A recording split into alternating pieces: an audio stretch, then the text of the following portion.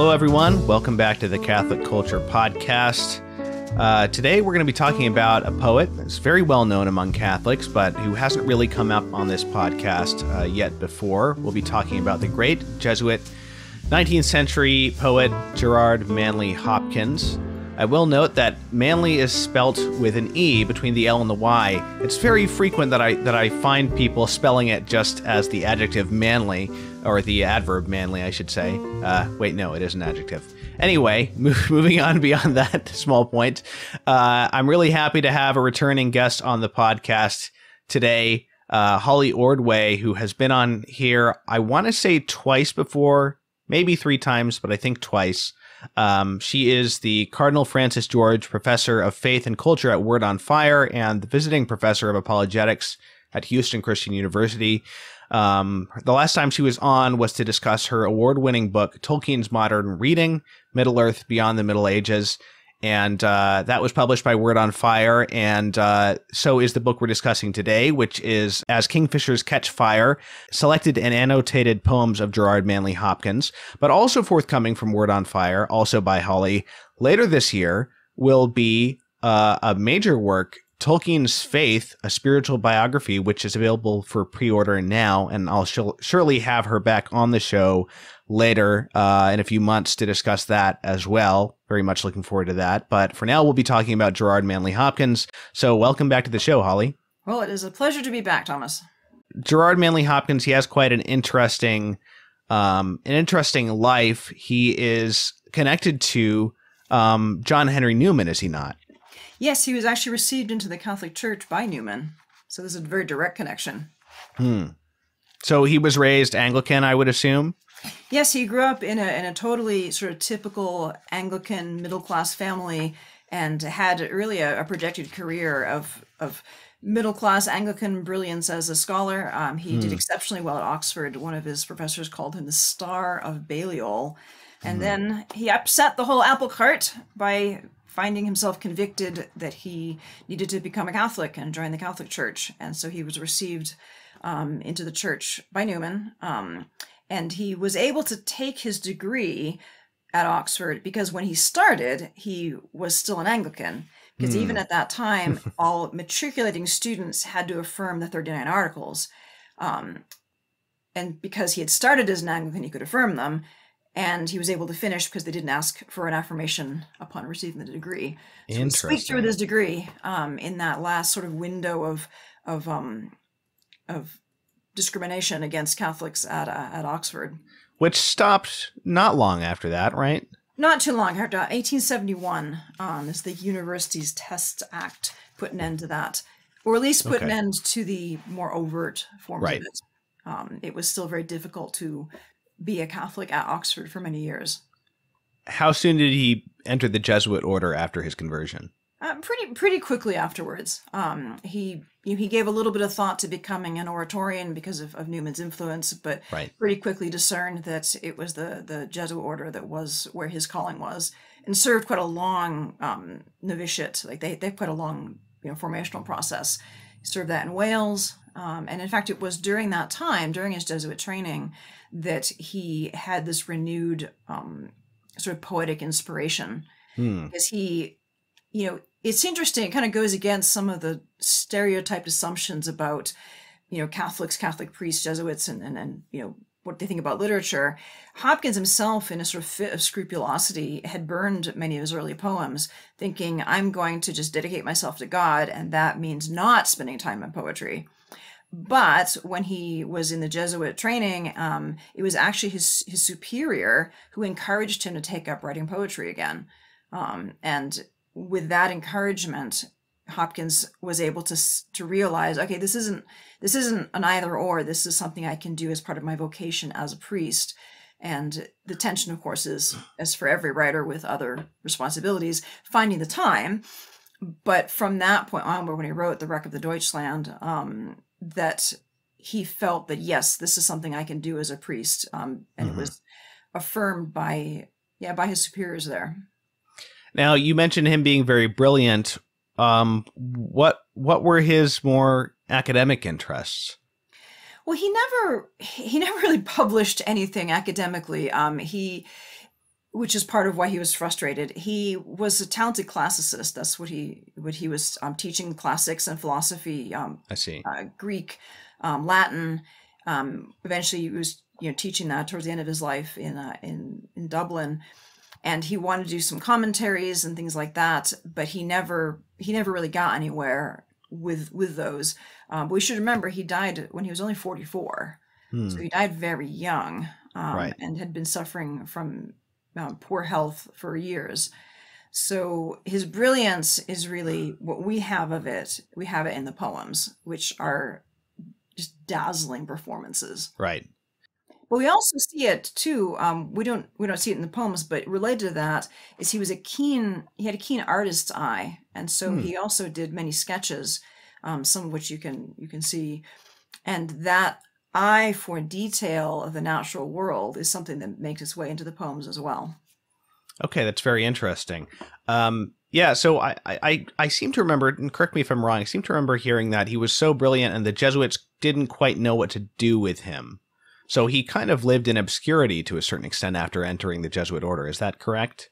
He did, and they didn't quite know what to do with him, but he also didn't quite know what to do with himself, in a sense.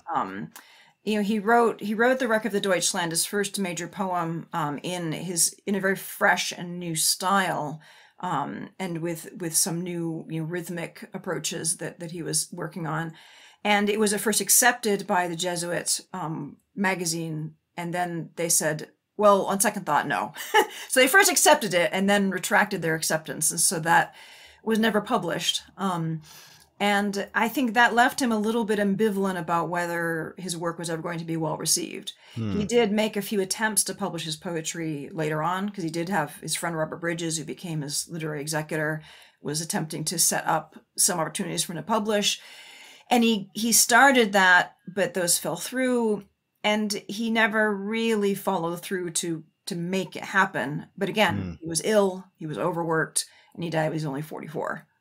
Right. And so if we look at the trajectory of his career, he had served as a priest in urban work. He was put into some slum parishes in Birmingham and Liverpool. He served briefly as the curate of St. Aloysius in Oxford, which is the same church at which J.R.R. Tolkien worshipped for a lot of his life.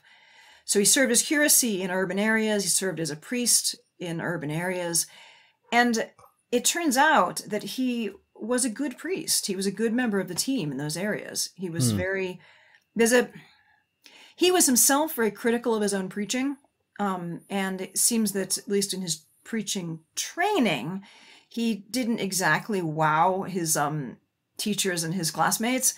So he was very hard on himself. And I think there has sprung up this idea that he wasn't any good as a priest, or he had no pastoral skills. But that's not really the case. It's not borne out by the more detailed records of his work. He wasn't a top-notch preacher, but he was dedicated to his work. He went and did it. He was part of a team of Jesuits working in these areas, and they saw that a better fit for him would be as a professor. So they moved him over to be teaching classics at the University in Dublin, which was a very difficult place to be working at that time. It was literally falling to bits. He probably died because of typhoid caught from bad drains, which is really grim. So the university buildings killed him, in effect. Wow. How many poems do we have by him? I couldn't give you the number off the top of my head. I'm sorry. It's not a great number, is it? No, it's not. I'm going to say, I'm guessing, but I'm going to say 100 or 200. Okay. So we're talking, more than 20, but less than we have for, these major poets like Wordsworth, who have just buckets, right, of poems. And how many poems are included in this new collection? There are, if I am not mistaken, 37. Okay, so before we get into the poems, I'd like to talk about him as a poet a little bit more generally, and his importance as a poet. I mean, you mentioned he had this fresh style. I've always thought of him as a very musical poet, but a musical in sometimes more radical ways than previous, more traditional formal poetry, although he certainly is a formal poet. And Well, I think it would be fair to call him something of a proto-modernist poet. Do you think that's accurate? It's yes and no. But he certainly was a poet who was greatly admired by the early modernists, like Eliot, for instance. And Yeah. I think the answer to that is in sort of his historical placement is very interesting, because he is technically a Victorian poet, but he does not fit the late Victorian poetic world very well. And that poetic world, by the end of the Victorian era, the late Victorian era, poetry was extremely popular, but it was also becoming kind of stultified. Poets were churning out just reams of versification that was, very pat, very trite, very same old, same old. And Hopkins is very different from all that. He's working with traditional forms, like the sonnet is one of his primary forms, and that's a classic form. That's a very traditional classic form. But he approaches it with this vividness of language, with a sort of sometimes anarchic approach to syntax. His syntax is sometimes very fragmented. And I think that is perhaps what some of the modernists like Eliot in The Wasteland are seeing in him, because he is, in a sense, trying to cram so much meaning into every line that his syntax sort of breaks down under the effect of it. He's using words in new ways. He invents words. He reverses syntax. He omits words, and it makes sense. It's not that he's disrupting the reading experience so much that you don't understand it. He's very compressed. He can be very elliptical. Right. And so there's so much there. You have to work a little bit more to get at it than you do for the other late Victorian poets. So at the time, I mean, one can understand why his work didn't meet with immediate approval in his immediate cultural context. They didn't know what to make of him. But then the First World War happened. And in many ways, Hopkins, although he died before the war, his approach is so in tune with this shattering experience that breaks open every category of understanding the world. I mean, we cannot overstate how culturally traumatic and shattering the Great War was. And now, at this point, his literary executor, Robert Bridges, brings out the selected poems in 1918. Bridges was a very good literary executor. He bided his time. He waited until he felt that there was an audience who might possibly understand his friend. Brings it out, and it wasn't instantly a success, but it picked up greater and greater interest. And I think that moment was ripe for people to see, here is somebody who is understanding the raw nature of reality, of beauty and sorrow. And he's putting it in these poems. And that spoke to people in 1918, and it continues to speak to us today, I think, very, very powerfully. Yeah, I'm currently learning Latin, and Hopkins' syntax kind of reminds me of the mixed up, word order in Latin. I mean, from an English-speaking perspective, obviously. But yes, he is trying to cram meaning in there, but there also does seem to be like a musical element, almost as though the words are rearranged as to what will give a pleasing musical effect. And there's a very sonically dense and kind of crunchy feeling to his poetry, which is something that I always enjoy. Something that you almost might also find in, say, Dylan Thomas, in terms of like the density of the alliteration and all these different kind of just really packed in sounds that you kind of like have to be careful not to trip over when you're reading it out loud. And it's interesting you made that connection with Thomas, because again, he's a Welsh poet, and Hopkins is very much influenced, I think, by his time in Wales. And I think those the two poets, there's a lot in common there. I think, in terms of that musicality, and I completely agree. Hopkins is a tremendously musical poet, and I don't say much about this in the collection, but for specialists who are interested in Hopkins, I mean, his whole concept of sprung rhythm, where he's developing a new technique for expressing the natural rhythms of English language in his poetry, that's something, I don't go into it in this volume, but that's an area that has been of great interest to a lot of people. But as an ordinary reader of his poems, we benefit from the fact that Hopkins himself paid very close attention to that musicality, to how the poems would sound when they were read out loud. And they do reward reading out loud more than I think a lot of poets do. They really reward that. Yes, well, and it's, if your poems are going to be difficult to understand at first reading, it's very important for them to be musical and enjoyable on that level. I mean, I certainly don't understand what Dylan Thomas is on about in general, but I just enjoy the sound of his poems, and as a musician, I'm able to appreciate poets more quickly if they have that going on, which is very very interesting. You know, I this is kind of an aside, but I just read Wordsworth's essay, his preface to Lyrical Ballads, and one thing he mentions is the importance of meter in, in moderating any passions that are communicated to the reader, such that the overall impression is one of pleasure. And it just made me think of modern, not meaning Eliot, but the past several decades of poetry, in which all you get is kind of the poet's subjective passions, and it's not moderated by meter,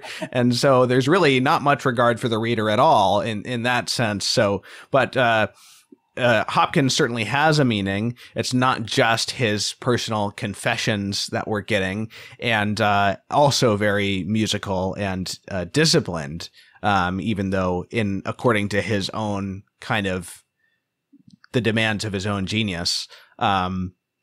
So unless there's anything else to say about his poetry in general, maybe we can go ahead and get into some specific poems. Yes, let's. So I was thinking we could start with The Windhover, subtitled To Christ Our Lord. Indeed. So this is one of my favorite Hopkins poems, and I first encountered this particular poem when I was about 17 as an undergraduate, not Christian at that time, and I had really no idea what it was about, but I loved it. So there was something in that, again, that musicality and that imagery that seized my heart, so many years ago, and still does. So why don't I read it out loud, and then we can talk about what's going on in this poem. So The Windhover.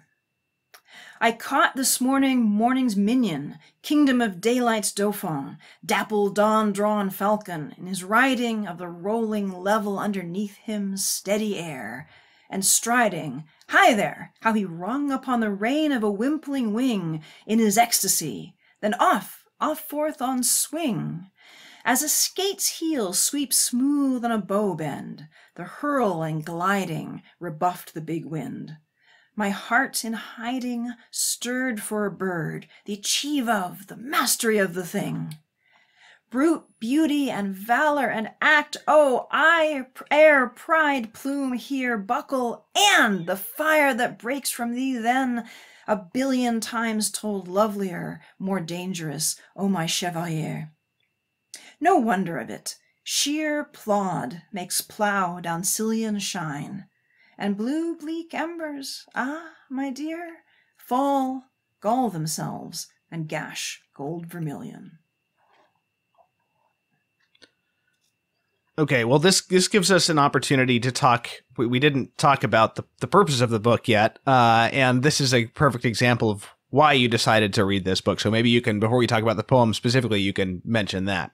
Yeah, so this, as I sort of mentioned earlier, I've been thinking and reading about Hopkins for 30 years and loving his poetry and teaching his poetry for many years, for everywhere from undergraduates to graduate students and to, ordinary people in lectures. And I have realized that people love his poems when they understand what he's talking about, but the language and the syntax is often quite a barrier. Right. We needed an annotated edition. There is no annotated edition until now. Wow. It's crazy. I thought, and I used to look for these editions as a teacher. Come on, surely there is a properly annotated edition. No, there is not. So that was my real motive behind this book, is to make the book that I always wanted as a teacher and a reader, frankly.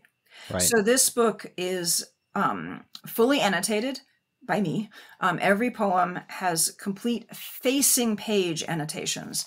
And this is something I chose to make this book as readable as possible, because you want to be able to enjoy the poem, But you also need to understand what's going on in it. And I, as a reader, find it something disruptive when I'm reading a poem to have all sorts of little dots and circles and numbers and the bottom of the page all cluttered up in very small print. So I decided to adopt something that the Folger Shakespeare Library does. Yeah.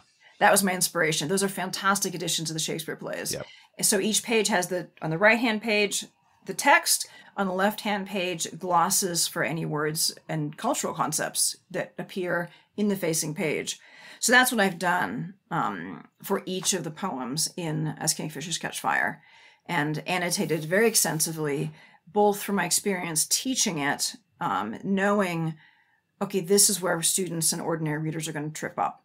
And also where I, as a reader, thought, okay, well, I'm sort of skimming over this word, but let me look into it more in depth. Because one of the things I found as I was researching to do the annotations was how specific Hopkins is in his terminology about the natural world. He uses words that are very specifically describing landscape features, plants, trees, birds.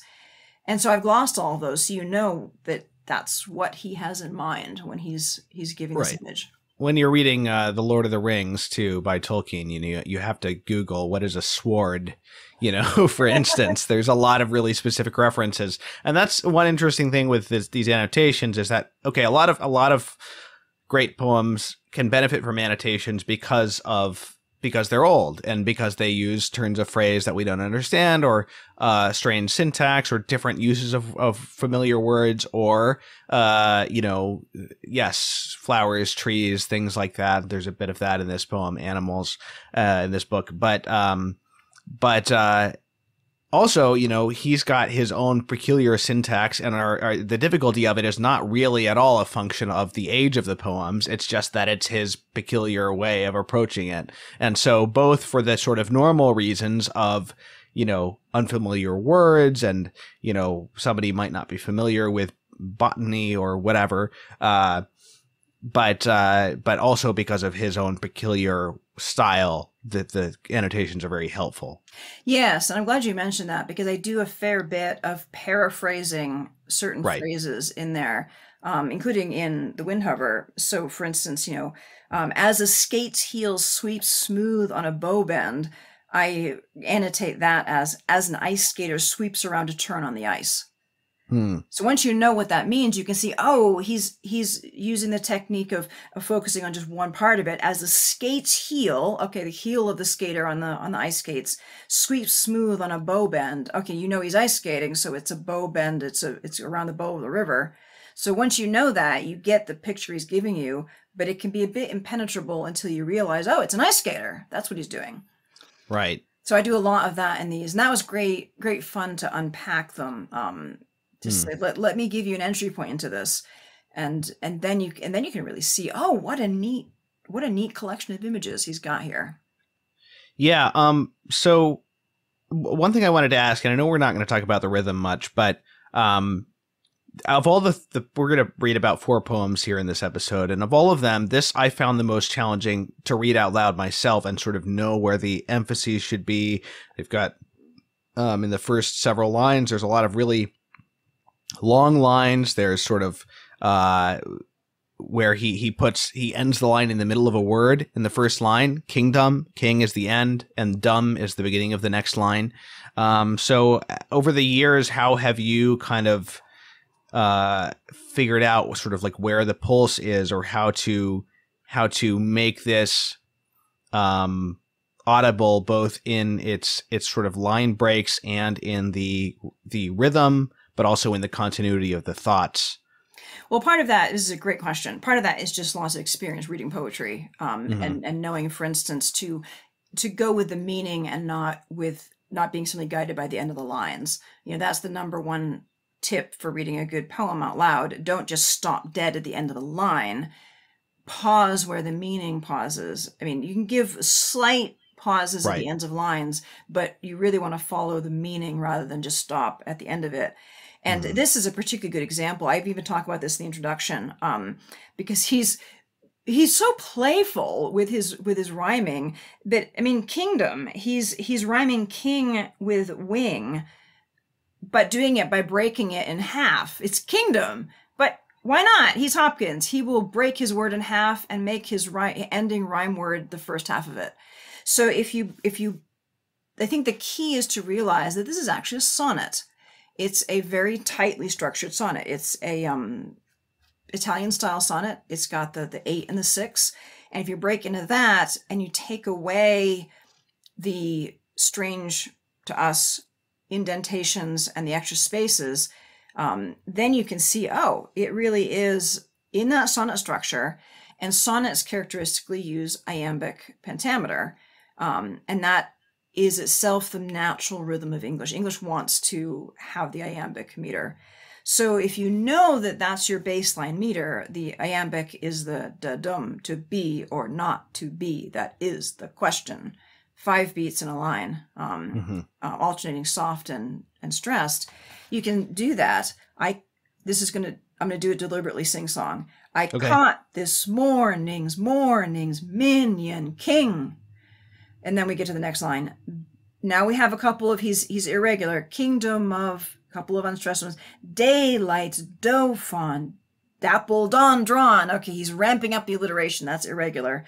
Falcon in his riding of the rolling level underneath him steady air. So he's got a basic pulse of the classic sonnet meter that he deliberately disrupts at certain points with things like alliteration. Yeah. But if you've got that basic pulse, that allows you to feel the flow of it. And the challenge is to know where something is kind of like a triplet feel inserted in there and things like that. Yeah, and that's where I think it these are almost like speed bumps to help us slow down and read it properly, because you can't rush through a Hopkins poem. You just can't. So it forces you to slow down and to savor a line and to really pay attention to, well, what's the flavor of this? How does this roll off the tongue? What's the meaningful word in this line? Has he given me any clues to it, like putting "and" all in small capitals? Right. Because "and" is not a word that would normally get a stress in a line. Right. So if we slow down and savor, then it gives us what we need to see what he's doing. We've got the basic structure that he gives us, that regular iambic pentameter, and that sonnet structure. So we have the 8 and the 6, the initial part, and then the turn and the sonnet. Yeah. This is one thing I love about Hopkins is he's using traditional elements to give us a place to start with, to give us a substance, so that then he can do things with that are exciting, that are innovative, that surprise us, that shock us even as poets, as readers of poetry. But it doesn't come out of left field because he's given us a grounding for it. And how are you dealing with dapple dawn drawn? To me, that sounds like it really has to be drawn out, so to speak. It doesn't feel like something you can force into a quick I am exactly kind of thing. It's I am myself a poet, and I write sonnets. That's my poetic form. And one of the things as a good poet, you have to not let rules be a straitjacket. You've got to be willing to not have the rhythm be perfectly regular, because if you have things be too perfectly regular all the time, then what you get, in fact, is a characteristic of late Victorian poetry, which was absolute regularity and perfection of meter to the point that it was like a snooze fest. Right. So he gives you the regularity to give you something to go on. He's not just throwing everything to the winds, because then you have nothing. And this, I think, is a fault of some more recent poetry, modern the last few decades. He realizes the value of that structure, but he also realizes the value of the judicious step away from the structure, as with dapple drawn falcon. Just a great line, great phrase. Yeah. Okay, so can we go through some of this and kind of look at the annotations and kind of illuminate some of it? I almost said eliminate. Illuminate. So we can start with the title, a Windhover. Well, as I annotated, it's a kestrel. It's a type of falcon. And in particular, it's a falcon, as I note here, which hunts its prey by using the wind to hover above ground, then making a steep dive when the prey is sighted. And so from the beginning, he gives us an image of a bird of prey, a hunting bird, but one that has a very interesting, it hovers, it dances on the wind, almost as if it were still, but it's still because it's constantly in motion, adjusting to the winds. So immediately he gives an image from his observation of the natural environment that sadly is much less accessible to the modern reader than it would have been for his contemporaries, who would have seen kestrels hovering on walks, for instance, in the countryside, if they were able to do that. We probably see them on nature documentaries. But that gives us our first insight that he's choosing this image of a bird of prey and he's dedicating it to Christ our Lord. And then as we go into that, we see that he is actually identifying the bird as an image of Christ, which is just really powerful. Christ as a bird of prey. Interesting. Right. Dauphin might be an unfamiliar word, but, if you're Catholic and you know about the story of Joan of Arc, that might be the one place that you're familiar with it, meaning or Henry V. That's where I encountered it. All the Shakespeare's Henry V. Yeah, historically, it's as I gloss here, the eldest son of the King of France. So the idea of calling him Kingdom of Daylight's Dauphin, he's the prince of the kingdom of heaven. Yeah. He's Christ. And dapple, of course, one of his favorite words, meaning kind of what, like an interplay of colors mixed together. Yeah, typically light and shade. Yes. So like you're walking through the woods and you see the interplay of light and shade mixed together on the floor. And of course, the kestrel's feathers are like kind of a dappled, browns and creams. And we have the dawn light. So we have all these images, this color and light and movement, all in these opening lines. And again, that in his riding of the rolling level underneath him steady air, syntactically a bit weird, but then the Windhover is hovering over the rolling level, over the rolling hills beneath him on steady air. He is on the air, but he's steady because he's hovering. So we see him leaving out the preposition here with steady air. Yeah. And that's something that he does a lot. He does. Also reminding me of Latin, except that we don't have word endings in English to indicate that. Yeah. But he knew Latin intimately, so this is undoubtedly an influence on his syntax. Yeah. Striding high there, how he rung upon the rein of a wimpling wing. Okay, rung. This is interesting because we know the word ring as a noun, meaning a sort of the shape of a ring, right? But to use it as a verb, I guess there's ring around the rosy. Maybe that's a verb. But to use it as a past tense, that really makes you immediately think of a bell, having rung, or even a rung of a ladder, but not of the shape of a ring in the past tense of the verb version of that. So you have to think about it a little bit to Hopkins get to that. is well aware of the overlapping associations. So the idea that it gives us the connotation of bells ringing is in fact a level. It's a nuance, because this is about Christ, whom we worship in churches that ring bells. So this is not, I think, an accidental one. And he gives us this idea of the falcon, circling, ringing around in circles in the air. And the rung upon the rein, we might think of, if you've ever seen horses on those long reins that they're being, as they go in circles to be trained. So rung upon a rein, we can see this.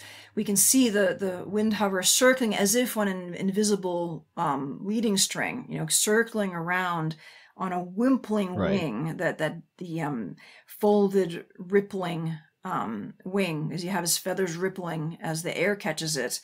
And of course, as I annotate here, wimpling has the additional meaning of with the appearance of a wimple, which is the folded linen garment that a religious sister would characteristically wear at that time. So he's using wimpling to mean folded, but again, he's bringing in a word that has these echoes of a religious sensibility, because this poem is about Christ. Yes. And we see that, we have these descriptions, we get the picture, we have the words that are giving us suggestions of Christ. And then possibly my favorite line in this poem, My heart in hiding stirred for a bird. My heart in hiding. What an amazing line to think about what it might mean to have our heart be in hiding. Hiding from whom? From Christ, presumably. That hidden heart, the afraid, the shy, the barricaded heart. The heart is in hiding. And now he speaks, he's speaking in first person. My heart in hiding stirred for a bird, stirred at the sight of this Christ image. And then the rest of it just sort of tumbles out as a praise to Christ who has moved him so much. Yeah. Yeah, well, I mean, even the use of the word bird is a lot more of a basic word than most of the words he's using there. So when he says, my heart stirred for a bird, it kind of, there's also the sense of surprise that a bird would be something that would stir your heart, you know?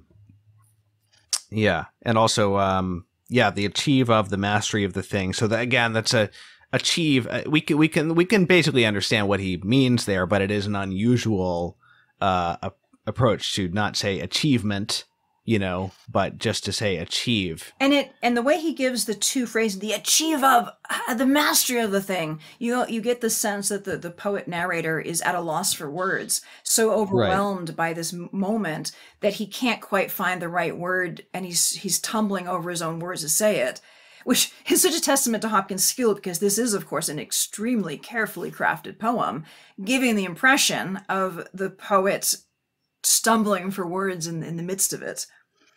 And then I love that the sestet, which we have put here very helpfully, Hopkins breaks into the two sets of 3 lines there. We have that first set of 3 lines in the sestet where he's just praising beauty and valor and act, air, pride, plume, here buckle. He's overwhelmed. Yes. It's all bursting out. And it all comes down to him praising Christ. Everything is just, Christ is so much lovelier, more dangerous. Oh, my chevalier. Oh, my knight. It's interesting. Yes. Christ is dangerous. Yeah, well, also that first line, brute beauty and valor and act, air, pride, plume, here, buckle. That's something that he does a fair amount with that succession of strong beats, sort of a listing of things. I want to say maybe he does that in, does he do that in Pied Beauty as well? He does it in several other places. Something like that, It's a very characteristic Hopkins move. Right. And there, of course, the rhythm, the iambic pentameter is just thrown out the window because you get all in succession. But that's the point. He's doing it at a peak of emotional intensity where every word gets a stress. Air, pride, plume, here. That is the point. Because at this point, it breaks the pattern. It's really meaningful. It's not random. It's not coincidental. It's so powerful that it just bursts it open. And then look at what he does in the in the closing lines of it. He eases off. No wonder of it. And the last 3 lines are very meditative, and he changes his image entirely. We've been focusing on the swirling hawk, and now we have a plow being drawn through a field. Sheer plod, just plodding through the field, pulling the plow or going behind the plow pulled by the horse, plow down Cillian shine.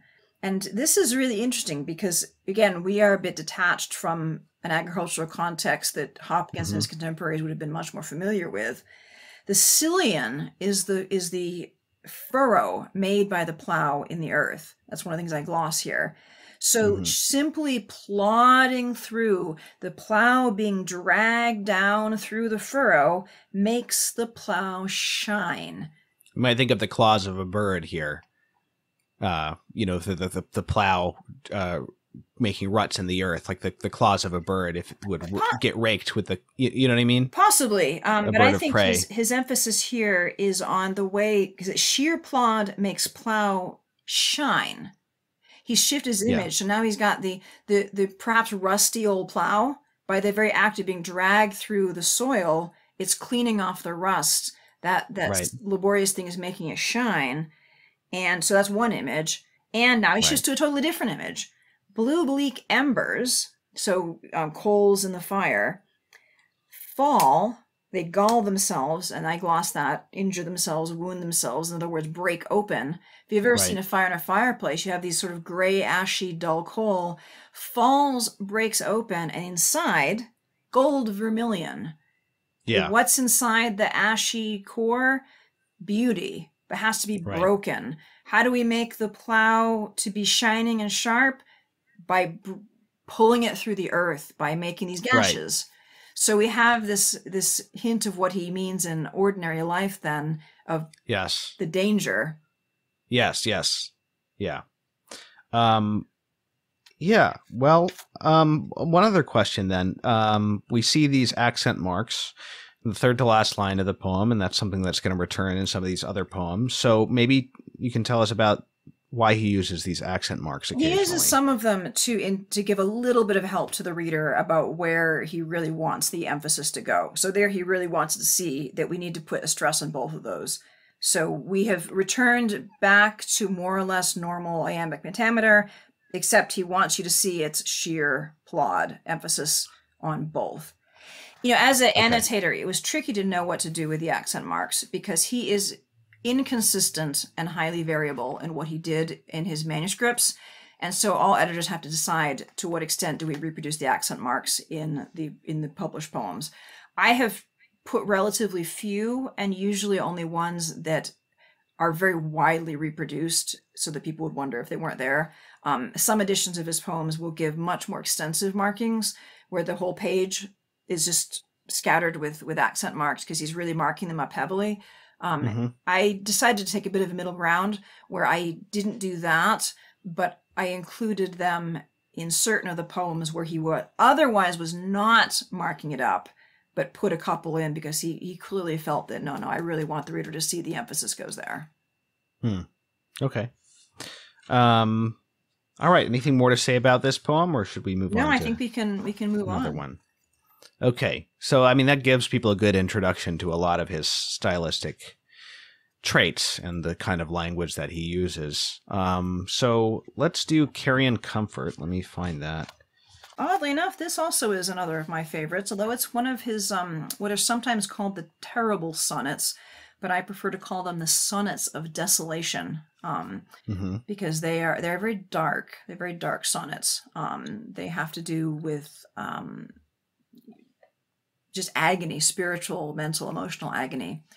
And Hopkins certainly was a depressive. He definitely had personal experience of depression. This is, I think, abundantly clear from his life, from his writings, from his poetry. But we should not take the Sonnets of Desolation to be purely autobiographical. A lot of people do, including a lot of critics, and that's not accurate, because he was a poet and he's imagining himself into these emotional states as well as expressing his emotional states. And some of the poems, I note this in the annotations and in the introduction, some of the terrible sonnets come actually from his engagement with the Jesuits' spiritual exercises, where he's imagining himself into what would it be like to be among the damned? What would it be like to be so alienated from God? Okay, that's what it'd be like. Oh, it's pretty terrible. And then he writes a poem out of that. And as with, a poem like Carrion Comfort, clearly he is drawing on his own emotional suffering. It's so clear that he knows what he's talking about. But I think he's being an artist with it. This is not simply a cri de coeur. It is a poem, a work of art. And I think that makes it more accessible because he is sharing something of himself, but he's not just gushing on the page, and therefore we can engage with it and share in it. Right. So can you explain the title before reading the poem? Right. So yes, Carrion Comfort, and I gloss this in my annotations. Carrion is dead and rotting flesh, usually of an animal. And so Carrion Comfort is therefore false and corrupting comfort. So despair is trying to offer a kind of comfort, but it's a corrupted kind of comfort. It's Carrion Comfort. And I think that idea that despair could be comforting under certain emotional conditions is tremendously insightful on Hopkins' part, because there are states of mind in which despair is a comfort. And he gets that, and he writes this poem, I think, out of that. So let me read Carrion Comfort. I'll not, Carrion Comfort, despair, not feast on thee, not untwist, slack they may be, these last strands of man and me, or, most weary, cry, I can no more. I can something, hope, wish day come, not choose not to be? But oh thou terrible, why wouldst thou rude on me thy ring-whirled right foot rock, lay a lion limb against me, scan with darksome devouring eyes my bruised bones, and fan, oh, in turns of tempest, me heaped there, me frantic to avoid thee and flee? Why? That my chaff might fly, my grain lie sheer and clear. Nay, in all that toil, that coil, since seems I kissed the rod, hand rather, my heart, lo, lapped strength, stole joy, would laugh, cheer. Cheer whom, though? The hero whose heaven-handling flung me, foot trod me? Or me that fought him? Oh, which one? Is it each one? That night, that year of now done darkness, I, wretch, lay wrestling with my God, my God.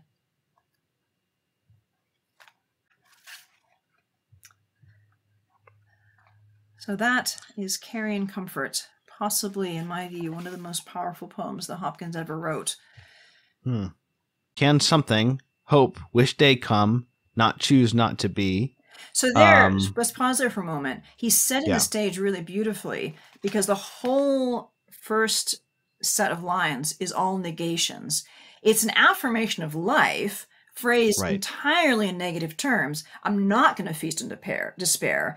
I'm not going to undo the last strands of myself. I'm not going to say, I can't go on. And that last one, I'm not going to choose not to be. In other words, I'm not going to kill myself. So far, we've seen he's hanging on, but by his fingernails. Right. But now we get a sort of complaint. But oh, thou terrible. And here we shift to who he's addressing, because first he's addressing despair, but when he switches to, oh, thou terrible, he is addressing God.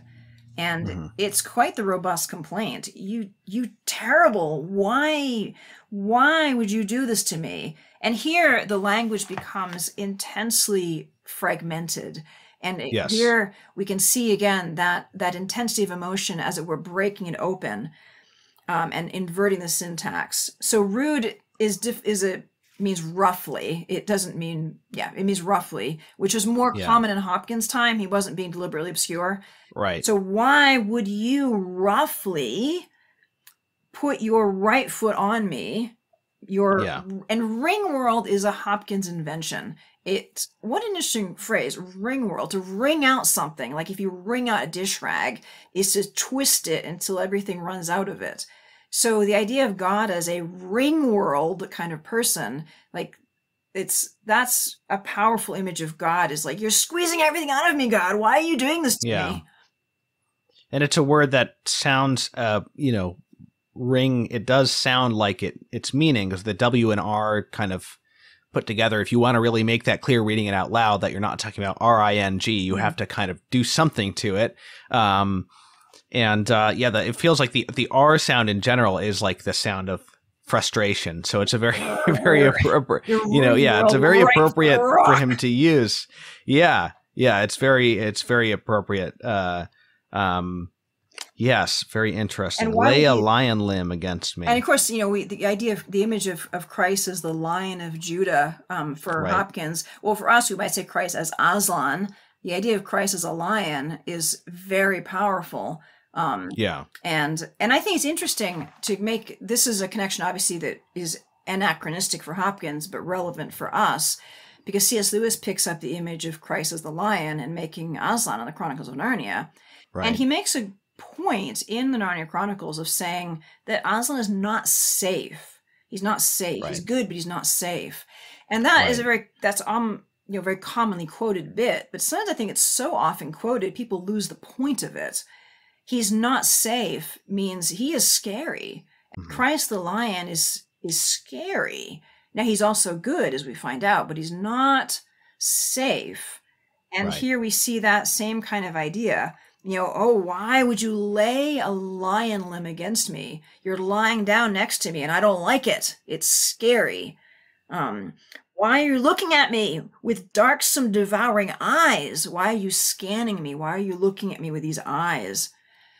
So this encounter with Christ, it's very refreshing because it gives us this potency. We don't have a nice, buddy Jesus here. We have Christ the Lord, who is pretty intimidating. And yet Hopkins is able to speak to him directly. He has a fearlessness in his faith that I think is so important. He's not afraid to show how frightening God can be, but he's also at the very same moment speaking directly to God, saying, why are you doing this? Why are you fanning with turns of tempest? Why are you sending your winds to blow over me, with me frantic to avoid thee and flee? God, I'm trying to run away from you. Why are you coming after me? That's what we get in that first stanza. Yeah. Why that my chaff might fly and my grain lie sheer and clear. And that sheer and clear, even in the sounds, it's like the first opening up of things. There's like a relief there and kind of like a joy and clear. Yeah. Even just reading, you feel like you can breathe again. And of course, I glossed this because, again, this would have been something more accessible to Hopkins and less to us.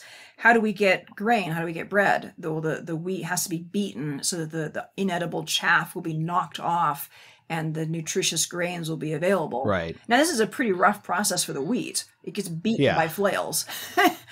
Yes.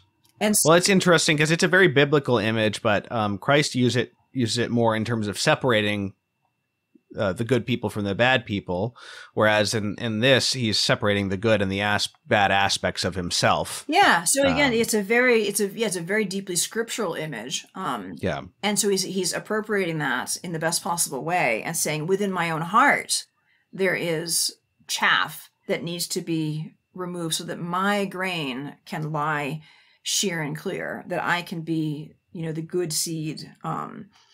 And now with that recognition that there's a purpose for all this tumult, and even the tempest, because once you've beaten the chaff, there needs to be fanned so the chaff will blow away. So the tempest in the earlier stanza that was so troubling him, he's now realizing it's so that my chaff might fly. It's to blow away all that is not good, all that is not fruitful. Yeah, but then after sheer and clear, we get toil and coil, which again, just the way you have to do with your mouth to pronounce those vowels, it's a different feeling than sheer and clear.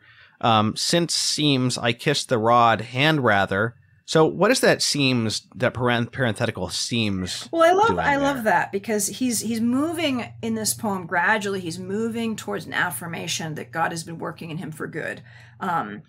But he's too honest. This poet narrator is too honest to give us just the pious affirmation, because to say, that I kissed the rod would be to say, I acknowledge the symbol of authority. I acknowledge the flailing rod that is doing this.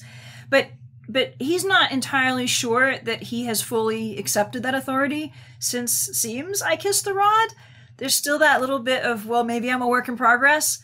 I love that sense of honesty, because how many of us can truly say at any given moment, yes, I am completely obedient, 100%. Yeah, no, there's probably some corner of our heart where we have to say, well, seems. Yes. And we're going to get rod and trod in this poem, just as we get in God's Grandeur. Interestingly. Hand rather. And here it's interesting because now we're shifting, because the whole poem is a process. We're shifting from this image of God as frightening, distant, tempest, to, okay, authority figure that I accept with the rod. But then he corrects himself. hand, which is personal, not the rod, but the hand that holds it. So now it's become more relational, more intimate, more personal. And then he talks about his emotional reaction. My heart, lo, that archaic exclamation, lo, behold. And his imagery here is so neat. Lapped strength, as if he's a kitten lapping at a little saucer of milk. Lapped strength, stole joy? Is he allowed to have joy? He steals some joy? Would doesn't say he did laugh. Would laugh? Would cheer? And again, the psychological and emotional and spiritual realism of this. He has had this recognition that God has put him through this for good. But does he bound up full of vim and vigor? No, he's weak as a kitten. He's barely kind of tentatively inching towards possibly having some joy. Yeah. Very realistic. Yeah. And cheer is interesting as a verb because it's like, well, I suppose you could cheer yourself. You could cheer at something. You know, you could cheer yourself up. You could cheer someone, give someone cheer, you know.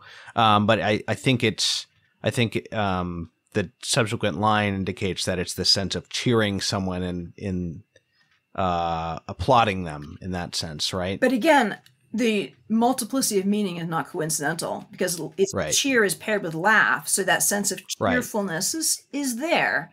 Right, exactly. But then he moves, because he says, would laugh, cheer.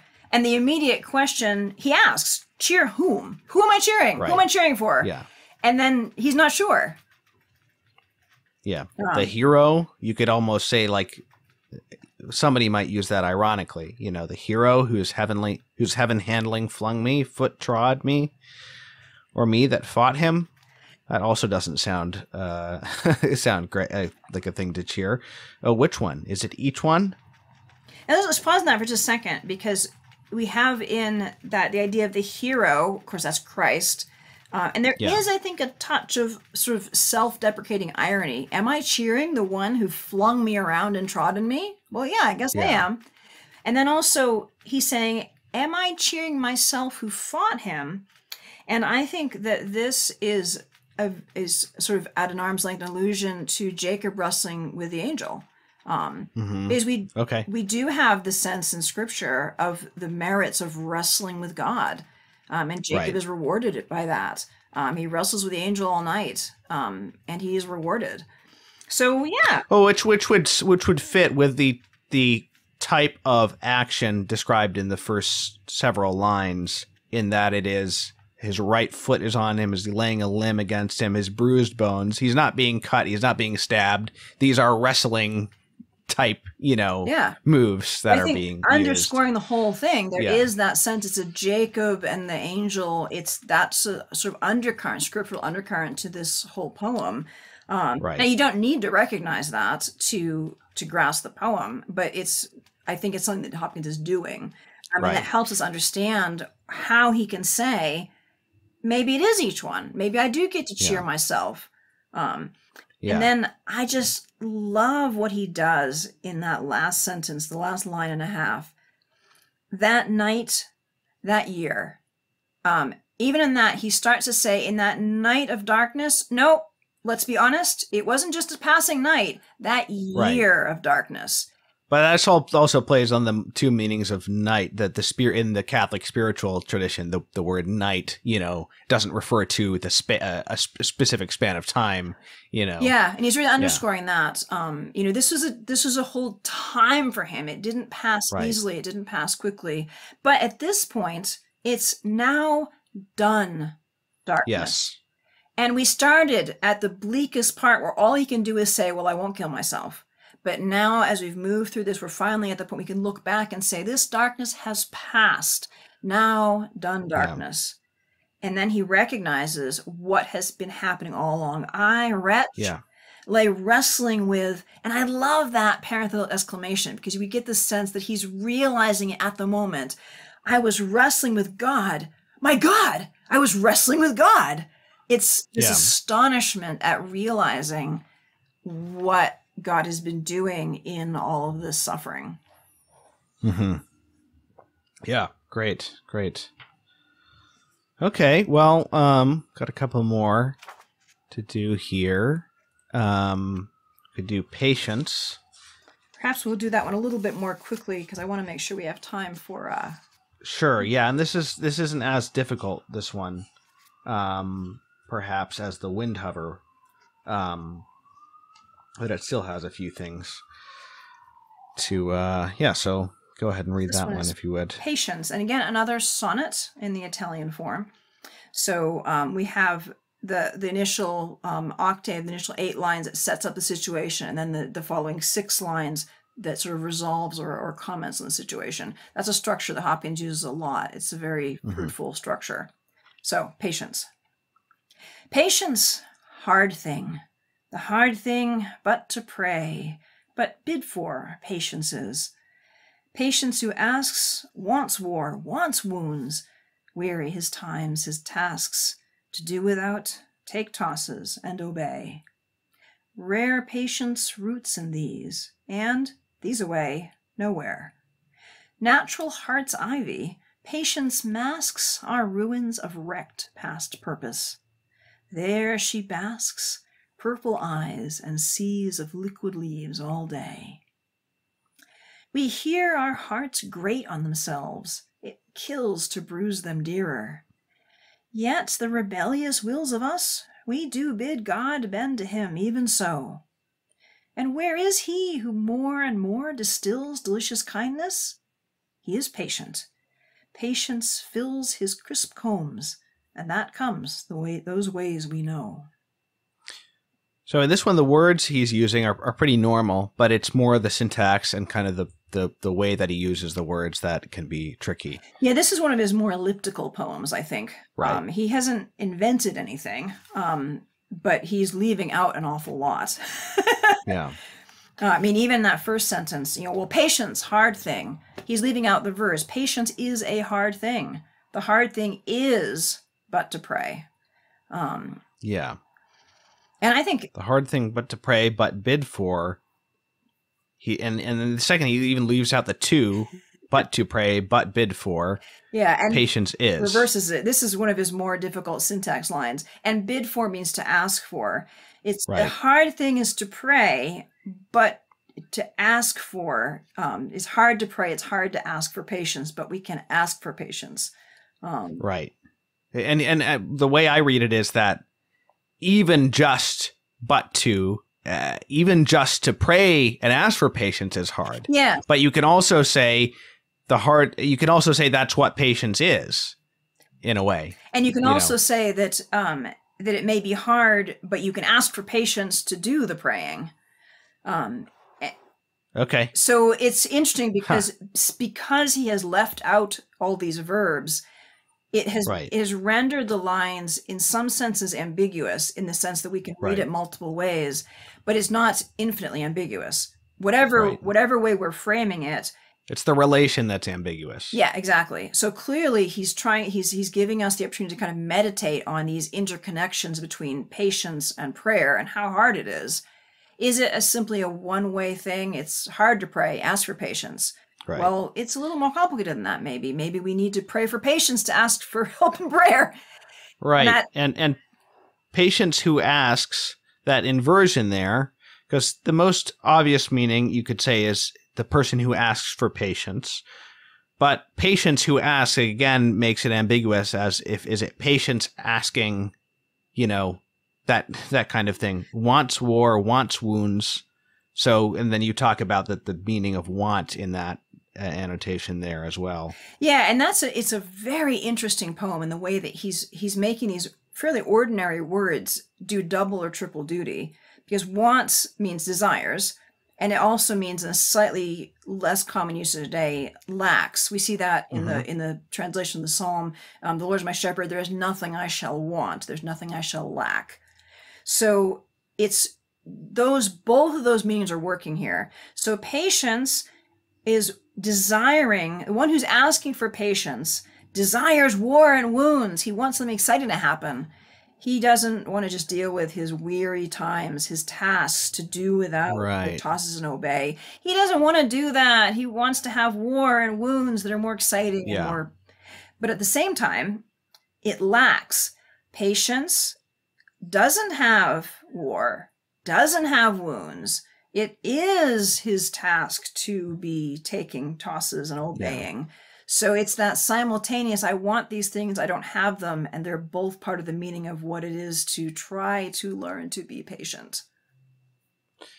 Yeah, interesting. I had another thought, and I don't know if you can really interpret it this way, but another thought that I had is that people who are asking for growth in patience may even ask God for opportunities to grow in patience, which would mean, you know, war and wounds and those things that would be difficult. But really, we might want those.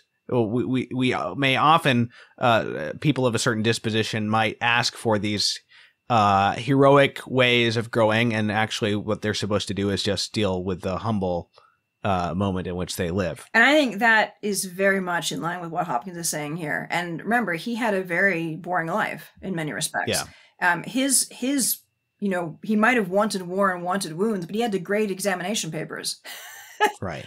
And that was something he was grappling with. And then he says rare patience. And here again, we have a double meaning that I gloss here. Rare, as I say, means infrequent and exceptional. So it's hard to do this, he's saying, but rare also means especially valuable and precious. Right. Both of those things are simultaneously being evoked when he says rare patience, roots in these ordinary things, and these away nowhere.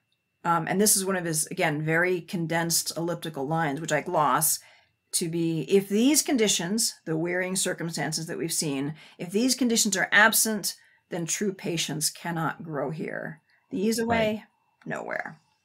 We can't be patient unless we have things to be patient about, is what he's getting at. And now here's the first real imagery we get in the poem. Natural heart's ivy, patience masks are ruins of wrecked past purpose. So we can see how a ruined building might look nicer, covered in ivy. Yeah. And it's there she basks, purple eyes and seas of liquid leaves all day. And I didn't understand that line until I had spent time in Oxford, where I have seen that exact thing. Perhaps even the descendants of the ivy that Hopkins saw as he walked in Oxford as a student. Because ivy, English ivy, when it grows over a building, it can be tremendous. It grows over an entire wall. It makes a sea of liquid leaves. So if the wind rustles through it, it really does look like a rippling green sea. And the berries that it makes are purple. They're these round berries. So that is actually a very vividly accurate description of English ivy covering a ruined wall. Purple eyes and seas of liquid leaves. It is astonishingly strange, but it's beautifully accurate. That's what it looks like. And it does cover over these ruins. Yeah, and wrecked past purpose, specifically talking about one's plans or expectations for one's life, really. Yeah. Or past failures, anything that you wish were different and it's not. Patience just grows over it, covers it over. Those things are still there. And again, we have Hopkins' spiritual realism. The ruins are still there. They haven't gone away, but patience is covering them over and giving a sort of a life to it that it didn't have before. Yeah. We hear our hearts grate on themselves. It kills to bruise them dearer. What does it mean to bruise something dearer? Dearer would mean more intimately, the phrase near and dear. Yeah, okay. So we have this sense that he is moving forward, okay, I'm attempting to be patient. My heart is grating on itself. It's difficult to do this. We can almost hear the nails on chalkboard of I'm trying to be patient. I'm trying to be obedient. And so I'm trying, Lord, and I have to do it even more. So this sense of I'm being asked to do something even harder. I don't want to be more patient. I don't want to accept more than I already am doing. It kills to bruise them dearer. And then in that next line, we have a really, I think, very mature spiritual insight here that it feels so painful, it kills. Yet the rebellious wills of us, we do bid God bend to him even so. And I glossed this by rearranging the syntax.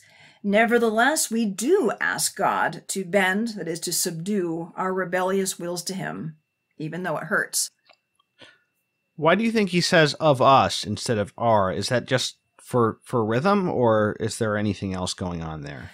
I think for once, I think Hopkins is deliberately inviting the reader into the poem with him. He doesn't do it very often, but I think he's doing it here. I think he's inviting the reader to step in with him and say, we are all in this together. We are trying to do this. You, reader, and I, poet, same problem. But why does he say of us instead of our rebellious wills? It's just kind of an unusual. Well, I think because if the way he does it, say, yet the rebellious wills of us, puts such an emphasis on rebellious wills that it highlights that. If we said, yet our rebellious wills, it would move rebellious wills slightly out of the prime place. He really wants to call our attention to rebellious wills. We've got rebellious wills. They're ours. But these, we do ask God to bend these wills to him, even so. And where is he who more and more distills delicious kindness? He is patient. Patience fills his crisp combs, and that comes those ways we know. Interesting that he uses where. Where is he? And the answer is he is patient. So we're not talking about a place exactly. Yeah, it's interesting. He's almost shifting time and space in there. And I think that's almost part of the point. Where is he? Well, we see him in anyone who's being patient. It's not a place, it's a condition. Right. Yeah. Interesting. Okay. Crisp combs, honeycombs, you annotate that. So we get that delicious kindness, then immediately gets, again, an also scriptural image, this idea of the sweetness of honey. We've had quite a tough poem, our hearts grating in ourselves, ruins of wrecked past purpose. But he's saying this is not just all about bending our wills and suffering and bowing down. No, we do this. And what do we get? We get delicious kindness. We get the sweetness of honey. There's a sweetness at the end of it. And that lovely, gentle closing phrase. And that comes, those ways we know. We know how to do this. This is not rocket science.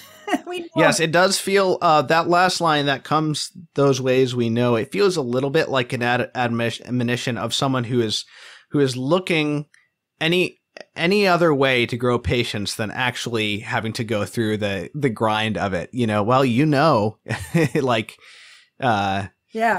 that's often the case. We often know what the best way is, but we're just looking for a shortcut. Yeah. And again, that's Hopkins' utter down to earthness, his spiritual realism and honesty. Yeah. I know how to be patient. I just don't want to. I don't want to do it, but it comes those ways we know. We know them. Yeah. Just do them. Patience, hard thing. Indeed. Yeah, exactly. Okay, so let's do one more. The title poem, As Kingfishers Catch Fire. And we've got another bird here. We do, and I'm glad we're closing with this one. As you've noted, this is the poem that I chose to give the title to the whole. Yeah, why'd you do that? I think in a way the kingfisher is almost the emblematic or iconic Hopkins bird, because the kingfisher, it's a small, very brightly colored bird. It's very active. It's mobile. It's a very English bird. He would have seen them walking the streams in the countryside. And that combination of brilliant color and fast motion is so Hopkinian, if you can invent that word. That's a terrible word. So Hopkins-like in that image. And I think this poem conveys a lot of Hopkins' just sort of essential qualities. It's almost the iconic Hopkins poem in my mind. Okay. And that's why the I don't know if you noticed, but the cover colors are kingfisher colors. So there's the nice. turquoise and then the inner russet. Those are kingfisher colors. So the book has been, yes. So if you open it up, you can see the russet inside of the, they open up the, I should do that. Oh, I see. Yeah. There you go. Yeah, russet and turquoise for the kingfisher. Oh, nice. Yeah, I'm actually show people the book because it's quite nice, and it, as you note in the introduction, has a lot of margin space for making your own notes and stuff. Yeah, I should have done this before. So yes, you can see here, this is what annotations look like. A whole page of them facing off to the poems. Right. So as kingfishers catch fire. As kingfishers catch fire, dragonflies draw flame. As tumbled over rim and roundy wells, stones ring. Like each tucked string tells, each hung bell's bow swung finds tongue to fling out broad its name. Each mortal thing does one thing and the same. Deals out that, being indoors, each one dwells. Selves, goes itself. Myself it speaks and spells, crying, what I do is me, for that I came. I say more, the just man justices, keeps grace, that keeps all his goings graces. Acts in God's eye, what in God's eye he is, Christ. For Christ's plays in 10,000 places, lovely in limbs and lovely in eyes not his, to the Father through the features of men's faces. I noticed the some of the accents in here, like on "I say more," the just man justice is. It's nothing out of the ordinary. He's just making it clear because it's an iambic pentameter line, and there's the first what do you call it? The first beat? Not the first beat. Whatever. The first syllable is missing, and so it's just making it clear that you're starting on the first strong syllable there in the poem. So, somebody, even without those accents, you could gather that if you're familiar with iambic pentameter, but it's useful that he puts those in. And then there's some others where maybe it's you wouldn't know unless he put the accent. But yeah, I think and this is why I left these in for this one, because he's clearly in this poem just adding a little bit of extra clarity to make sure that we're getting the emphasis. Like in the last line of the octave, crying, what I do is me.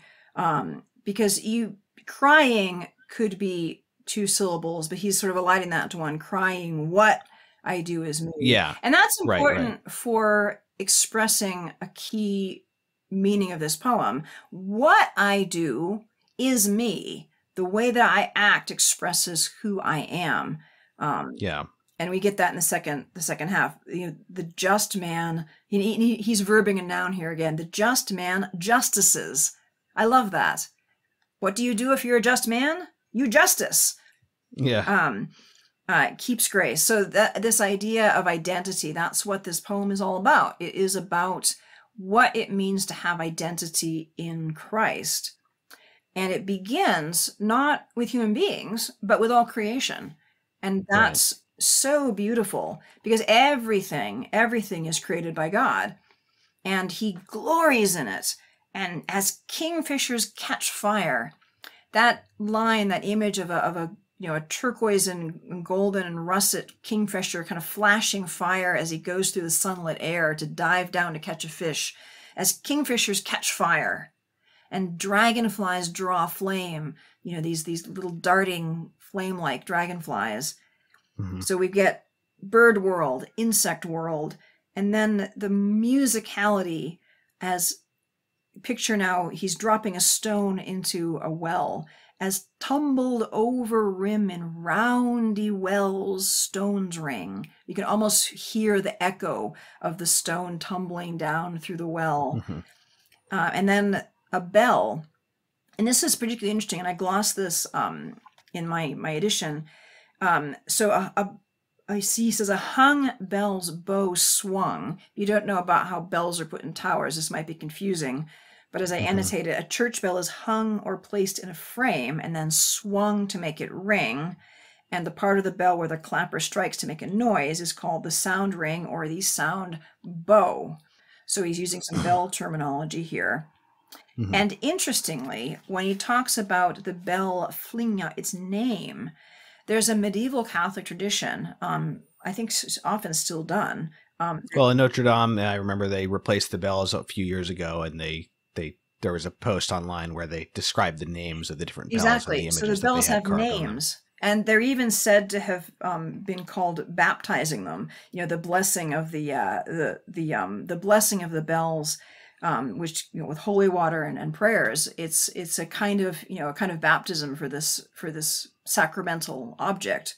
So the idea of the bell ringing out his name specifically has a really sacramental connotation for Hopkins. Not just any old bell. We had the idea of a bell that has been blessed for the service of the worship of God.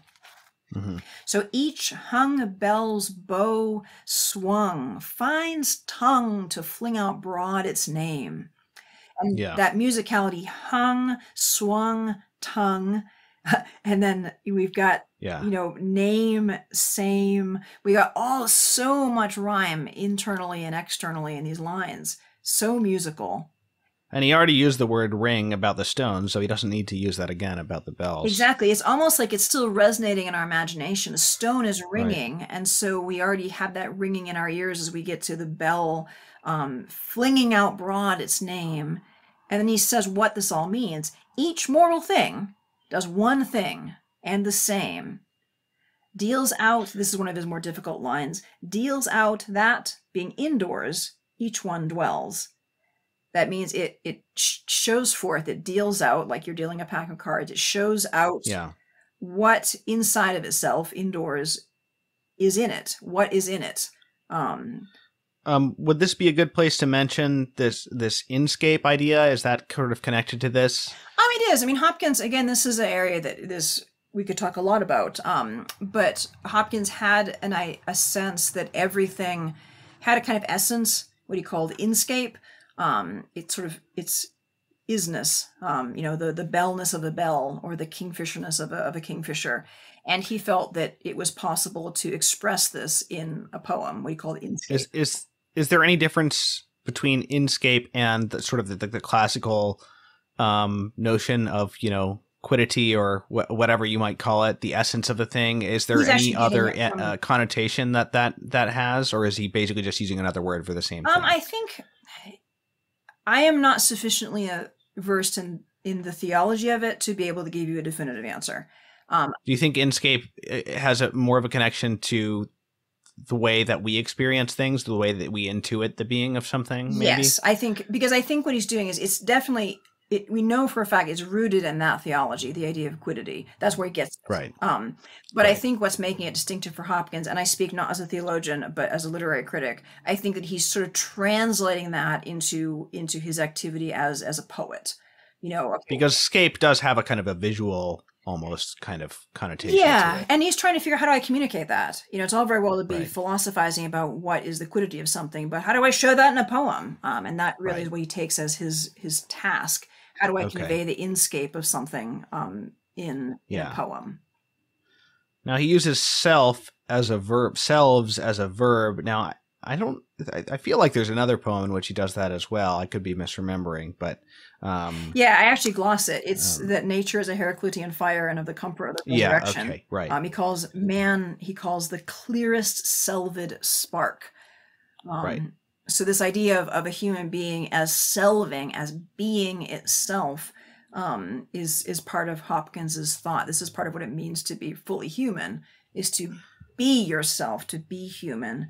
And of course, for Hopkins, that does not mean just do whatever you feel like, because to fully be yourself would be fully to be one with Christ. So you are being what you are meant to be. That is what it means to be yourself truly. Right. What I did me, for that I came. For that is what I was made for. I was made to be who I am. When he says goes itself, that makes me think of a kind of like a childlike language or a colloquial language that when we talk about something going something in the sense of making a certain sound, like because we do say go and he goes, and when we're talking about something, someone saying something. Yeah, right? I think I don't know if that's what he's getting at there, or if that was because I think that is an American idiom. Okay. So I don't think that is what he's getting at there. But I think he's trying to convey this idea of motion. It's going and its movement. It is itself. But I think you're right. There is a kind of a childlike simplicity there. It goes. It moves. It is itself. It speaks and spells. That kind of childhood language of the childhood reading. It speaks and spells. Right. Yeah, and also deals out that being. That's another interesting, very kind of almost casual sounding way of thinking of like a card game or or something. It's unexpected, and that's what the fresh thing about Hopkins. You have these these very sort of solemn associations, the church bell, and then he gives you an image that evokes like some people playing cards, but it's fresh. Like, oh well, yeah, right. This is an image that conveys what it means to be myself. Right. And then having given us these pictures of it, then he moves. I say more. And then he says more. He elaborates on it, on the way that this connects to Christ. What do you think he's doing there when he? You can always, as a poet, say more without saying you're saying more. So what's the value of I say more? He kind of this move that he makes there. Well, that's an interesting question. I don't know. It is always entirely possible that it's mainly metrical. It does draw. It does draw attention. Like listen to what I'm going to say, that kind of sense. Yeah, he is making sure that we see the emphasis on the I. So he is now speaking as the poet narrator. Right. So I think he may well be just calling our attention to say, listen up, like in the beginning of Beowulf. White, listen up. I say more. Listen to me. Well, this is okay. So maybe he wasn't thinking about this at all, but he's just been talking about what these other things say, what they speak and spell, and what they're speaking and spelling is themselves. Now, what he's doing as a poet and as a human being is he is describing other things and saying what they are. So you could take it as, well, now as a man, I can say more than they can say. They can only say themselves, but I can actually give them names. I can say what other people do. That kind of thing. Maybe there's something of that. That's beautiful. You know what, Thomas? That is a new insight for me into this poem. And this just goes to show the value of talking about poetry with people who are interested. Please do this, readers. Do this with this book. I think that's a really beautiful insight, and it ties into his poetic vocation. Because what is he particularly charged to do? Not just as a human being, Adam naming the creatures, but as him, Gerard Manley Hopkins, poet. He is charged to say more. That is what he is doing in this very poem. He is saying more, and he's helping us to see what it is that he's doing. Thank you. I am going to now use this when I talk about this poem. So when he says keeps grace, that keeps all his goings graces.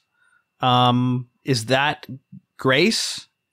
Great, or it's explaining what it means to keep grace? Well, I think he's talking about what it means to be now living sacramentally, because now he's moved from the bigger picture of the natural world to saying, what does the just man do? The just man is the one who has the mind of Christ. So he keeps grace. He keeps in grace. He's in communion with God. He is in a state of grace, and that condition keeps all his goings graces. So by being in grace, by keeping grace, therefore his actions are full of grace. Notice how he emphasizes that stress, that he keeps grace. He's staying in that state, and that staying in that state of grace keeps or ensures all of his goings, all of his actions are graces. And so therefore, because he is keeping grace, he's extending grace then to all with whom he comes in contact. And we see that in the next sentence. He acts in God's eye what in God's eye he is, Christ. So insofar as we are in grace, we are in Christ, and we are therefore acting as Christ in the world in 10,000 places. Yeah. Yes, interesting. I wonder, is he that's also the saying more that he's doing, I think, is when he's bringing Christ into it. And I think what we can, to some extent, apply that even back to the natural animals and other phenomena that he discusses in the first stanza, even though he's specifying through the features of men's faces as the most exalted way in which this happens. Yeah, I mean, he's aware of God's presence in every created thing. He's very aware of that. But there's a special way, of course, in which each of us human beings is united with Christ. And that's, I think, what he's getting at. We have this lovely in limbs and lovely in eyes, not his. So now we're seeing that these other people, they're not Christ's physical body. These are individuals, but they are lovely to the Father through the features of men's faces. So insofar as all of these people are in Christ, and of course, men he's using here in the sense of human being. He's not just talking about male human beings. Yeah. All human beings are lovely to God because they're made in the image of Christ. So all of them are lovely to the Father. So I think when he says I say more with the accent on both I and more, we can look at it, the more being, most importantly, seeing Christ, and he's seeing more in these things than these things are necessarily making obvious about themselves, but also that he, also what I said before about he as the poet and he as the human being. Yeah, it's all these things at the same time. And of course, we see this then, that he has moved us from beauty of the natural world that we reflect in it. Anybody can see, if they've got eyes open, that the kingfisher is beautiful. And he moves from that to a sort of inner vision. I mean, he worked in the slums of Liverpool and Birmingham. So he saw Christ in the faces of the poor who would not have been outwardly beautiful. But he's saying that these two are lovely to the Father. And so he's moving us from the easily accessible beauty to the more hidden beauty through the course of the arc of this poem. Well, great. Well, this was great. And I mean, like you said, a discussion always brings out more things, more thoughts than I would have had. Not only do you get to benefit from the thoughts of the other person you're discussing with, but things seem to happen, that when I'm just sort of staring at the page by myself don't necessarily happen. And that's why I really hope that this volume makes accessible, because it has the annotations. I hope it takes away some of the fear factor, so the people who are interested in doing a reading group, something like that, could get together and they've got a guide to go through it, and so you can start to tackle the poems and discuss them, knowing that you have a scaffolding that's going to keep you on track as to the meaning of the words, and therefore you can more comfortably engage and discuss and apply what insights does this give into my spiritual life, knowing that you're doing it within what Hopkins intends. And I think that will give people confidence to read these poems, to reflect on them, to discuss them. I mean, Hopkins has been a joy in my life for 30 years. And I would love everyone, who loves poetry, or even who is mildly interested in poetry, to have something of that same beautiful experience. Well, Holly, thank you very much for coming on once again. My pleasure. Always a pleasure. Glad to be on. Yeah, this was fun. And so again, yes, the book is called As Kingfishers Catch Fire, Selected and Annotated Poems of Gerard Manley Hopkins. I'll link to that at Word on Fire in the show notes for this episode for people to order if they wish.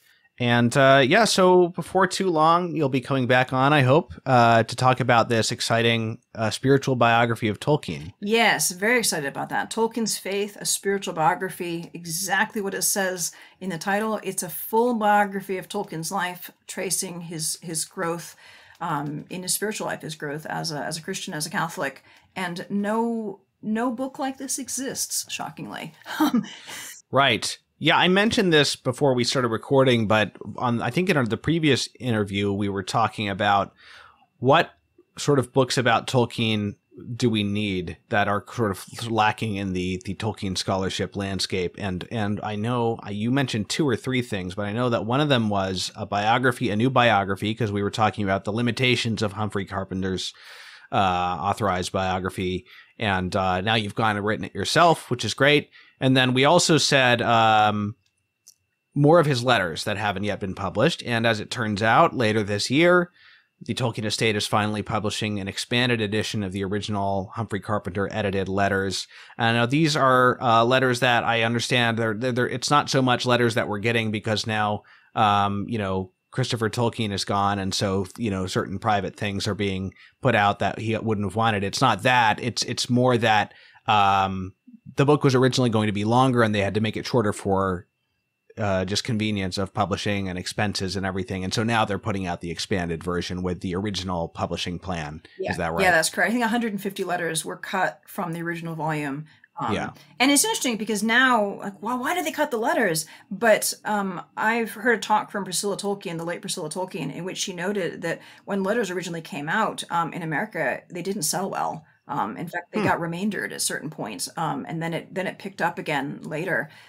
So I think that it was simply a strategic publishing decision. We're not quite sure if there's an audience for any letters from Tolkien. Let's keep it relatively manageable.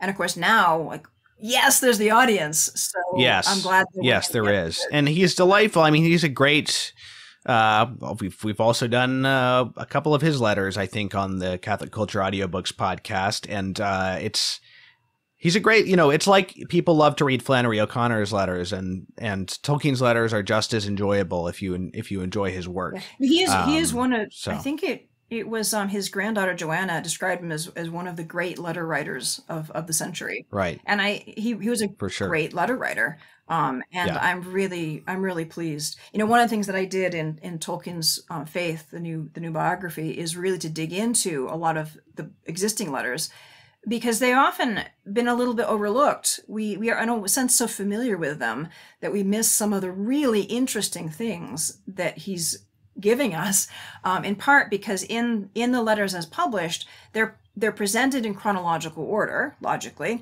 but much of his reflection on his life comes in the later letters as he's reflecting on it. So we have all these insights about his life jumbled up, not in chronological order.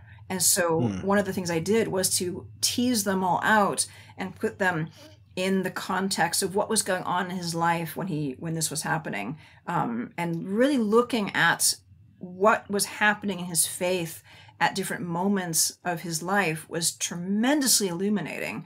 For instance, he says in the letters that he went through a stretch in which, by his own account, he almost ceased to practice his religion. And that's right there in the letters. But have we come to grips with that? And I tried to do that. And one of the things that I discovered was it comes in the context of right after the Great War, when he's been demobilized.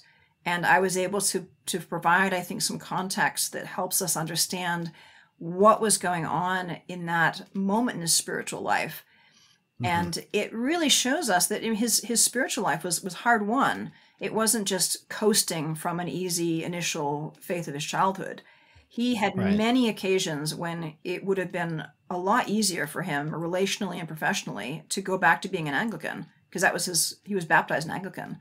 But he didn't. And that sense of his faith being hard won is something I think comes out in Tolkien's Faith, and I'm excited to put that in front of readers. Excellent. Well, great. I guess I'll link to all this stuff in the show notes. I'll link to this to pre-order that. I'll link to the letters for that matter if people are interested in pre-ordering that. But yeah, thanks again, Holly. This was great. And yeah. My pleasure. Great. All right, everybody. Thank you for listening. If you'd like to help support Catholic Culture's podcast network, including this show, please go to catholicculture.org/donate/audio. If you'd like to help us out, we pray for our benefactors every day. And even if you can't donate, please pray for us. And I will see you next time.